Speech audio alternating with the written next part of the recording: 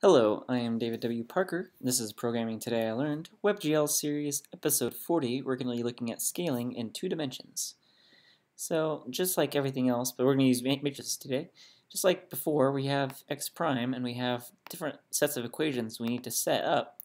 Before, for these, we had s of x times x, s of y times y is equal to y prime, s of z times z is equal to z prime. And given our matrices that we know after multiplication, this is what the table looks like.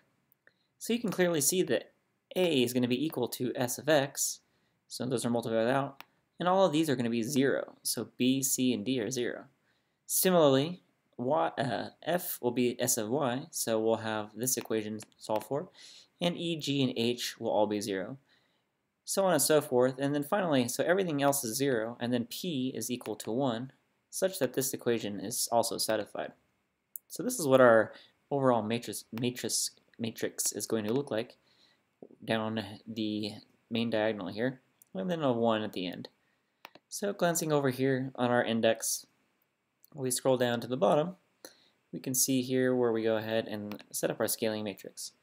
Again, here's the identity matrix set up with all 1s. So we have this very small triangle here that is 0.25 and 0.25 on either side. If we go ahead and scale this out now, though, and we go ahead and comment this code, we can see that we're going to multiply the x and the y axes by 2. We're not scaling the z's at all. And so both of these sides are going to double in length.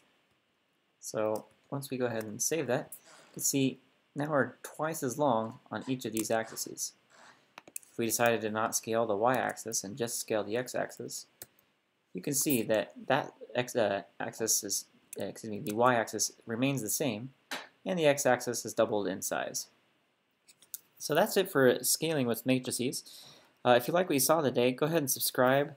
Go to ProgrammingTIL and sign up for my newsletter. Like us, share us on social media, and we'll see you next time. Thank you.